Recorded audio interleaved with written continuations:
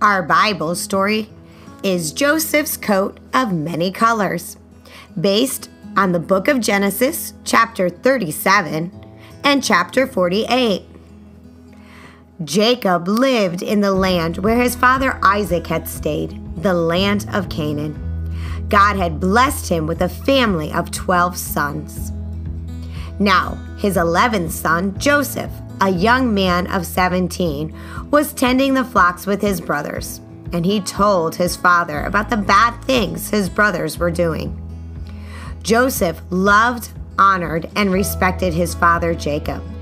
He did that by hearing, listening, and doing what his father had taught and asked of him. Jacob taught his sons to love God, work hard, and be a person of integrity. Joseph wanted to please his father and obeyed him, while his brothers did not care what their father said. They were going to do what they wanted and slacked off in their work in the fields. Jacob loved Joseph more than any of his other sons because he had been born to him in his old age, and he made him a coat of many colors. When his brothers saw that their father loved him more than any of them, they hated him and could not speak a kind word to him. Joseph had a dream, and when he told it to his brothers, they hated him all the more. When he told his father as well as his brothers about these dreams, his father rebuked him and said, "What is this dream you had?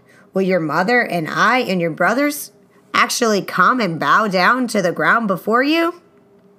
His brothers were jealous of him, but his father kept the matter in mind.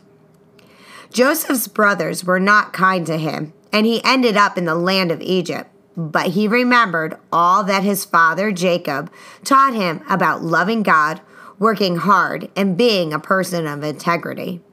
Joseph had some bad things happen, but they would turn around for his good. When we honor and obey our parents, things go well for us. Lula, our Bible truth today is respect and honor, especially with our parents. The story today talked about Jacob and his 12 sons, and there was one, Joseph, and he loved and honored and respected his father. He listened, he learned, and he obeyed all that his father was teaching him and asking him. But most of all, when he did that, everything always worked out for his good. And in the book of Ephesians, it tells us that when we honor our mother and father, that is the first commandment with a promise where we can say that we do good and we honor them, that things are going to go well for us. What a great deal. I think that's what we should try and practice ourselves today, that we're listening to our mom and dad and we're obeying them. Most importantly, did you know that God picked the special, right mom and dad just for you? They have a special job to care for you, to love you, and show you how you can be the best that you can be. So help them out. Be a good listener. Do well. And everything else is going to be great.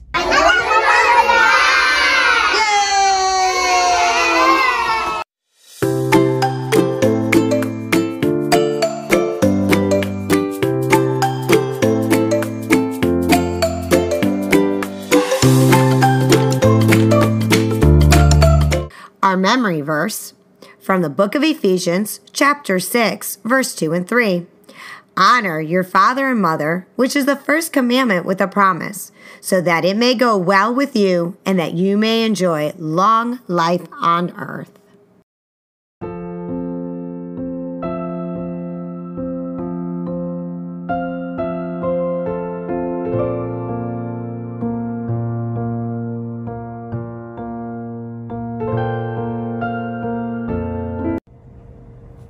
It has been such a sweet time sharing our story about respect and honor that we want to go and ask God to bless our time and to thank Him.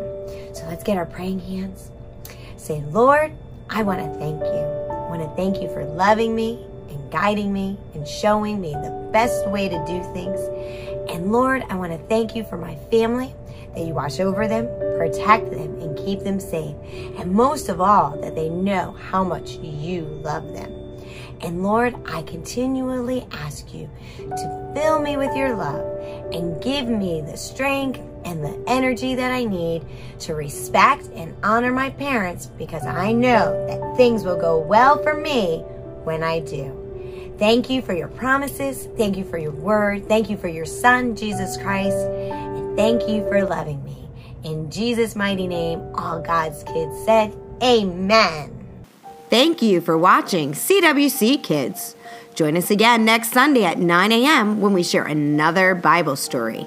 You can access CWC Kids videos on our YouTube channel at Covenant Word Church Key West, our website at covenantwordchurch.org, or our Facebook page at CWC Key West.